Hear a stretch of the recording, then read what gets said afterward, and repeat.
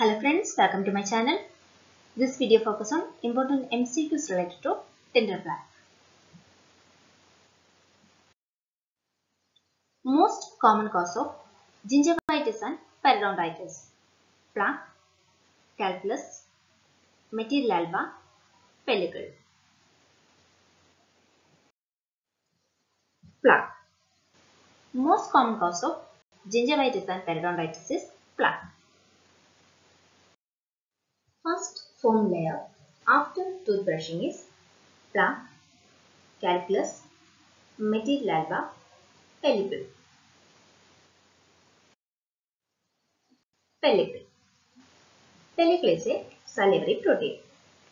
Pellicle formation involves adsorption of acidic glycoprotein from saliva. Bacteria progressively accumulate in pellicle to form dental plaque.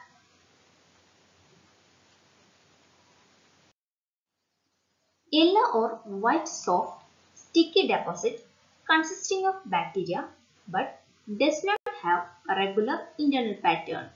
Plaque, calculus, material alba, pellicle. Material alba. Water content of plaque is about 80%, 30%, 55%, 15%, 80%. Source of inorganic content of subgingival plaque derived from saliva, GCF, fluids, both A and B. GCF. Source of inorganic content of supragingival plaque derived from saliva, and the source of inorganic content of subgingival plaque derived from GCF. Maximum accumulation of plaque take place in 21 days, 15 days, 10 days, 45 days. 21 days. Primary inorganic component of plaque is calcium, phosphorus, potassium, both A and B. Both A and B. Inorganic components include calcium and phosphorus with small amount of magnesium, potassium and sodium. Predominant bacteria found in 2 days old plaque: spirochetes, actinomyces, streptococci, bacteroids. Streptococci.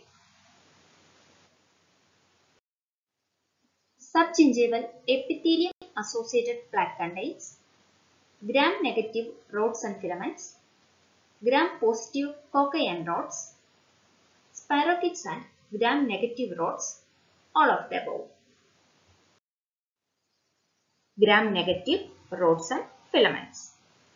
Subgingival tooth-associated plaque contains gram-positive cocci and rods. Example, actinomyces.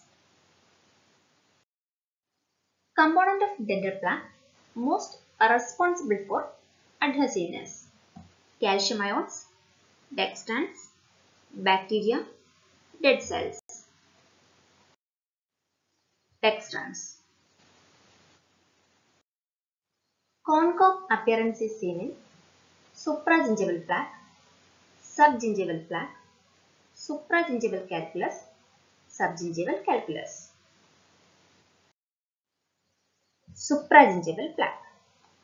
Central gram-negative core supporting the outer coccal cells are called concave appearance. It's seen in supragingival plaque.